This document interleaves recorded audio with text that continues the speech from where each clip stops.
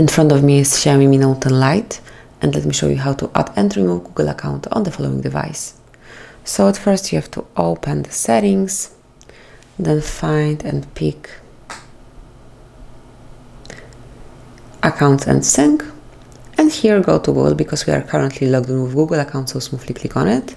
And if you'd like to remove this account, just tap on More and select Remove Account. And confirm that you would like to delete this account with all its data, like messages, contacts and any other info, by tapping on Remove Account. And that's it. As you can see, it's no longer connected with your Xiaomi. And now, if you would like to add some account to your device, or if you would like to log in with the same account again, just open the settings,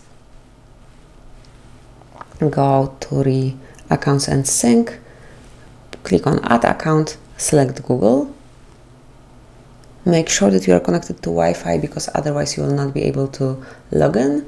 And now enter your email address or phone number, whichever is connected with your Google account. In my case, it's email address. And now it's time to enter the password. So let me do it off the screen.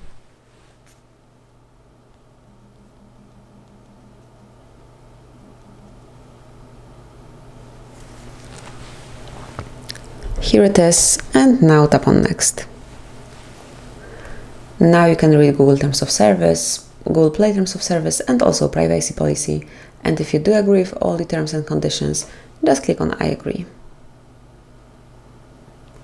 And that's it. Finally click on Accept, and you added Google account to your device. If you'll go back, you'll be able to notice that it's connected. As you can see, now it's synchronized, so you'll find your contacts here and all the rest.